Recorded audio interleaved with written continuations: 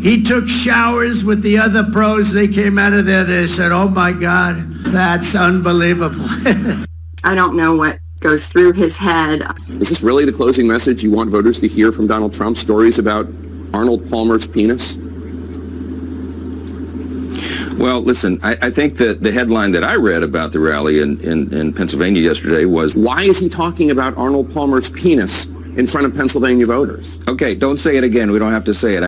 Arnold Palmer's daughter is speaking out today after Donald Trump told a jaw-dropping anecdote about her father's private parts. To talk about the showers and my dad's anatomy. I think Trump seems to be fairly obsessed with these things, just like crowd size. Women love masculinity, and women do not love Tim Walz. So that should just tell you about how masculine Tim Walz is.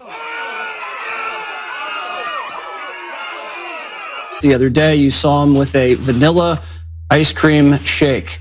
Had a straw in it. Oh. Again, that tells you everything. On Monday, I covered Joe Biden's Thanksgiving trip to Nantucket. He polar plunged, did a little Black Friday shopping with Hunter, and he called one of our correspondents stupid.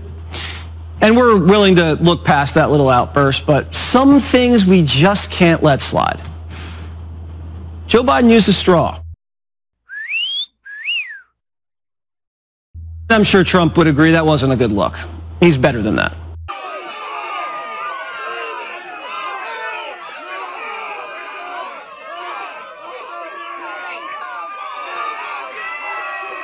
And as you've heard me say, it's not just straws, Jimmy. Soup is another problem area. Men shouldn't eat soup in public. Again, you're pursing your lips in anticipation. You lean your head out, trying not to spill it. Come on, it's like a balancing act.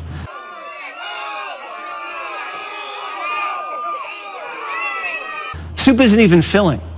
Sometimes you have to blow on it if it's too hot. It's too hot. No.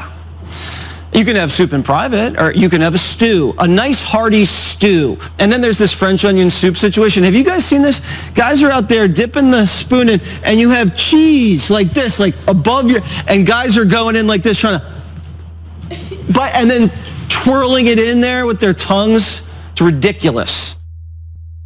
Okay. I thought that was a super masculine rant he went on.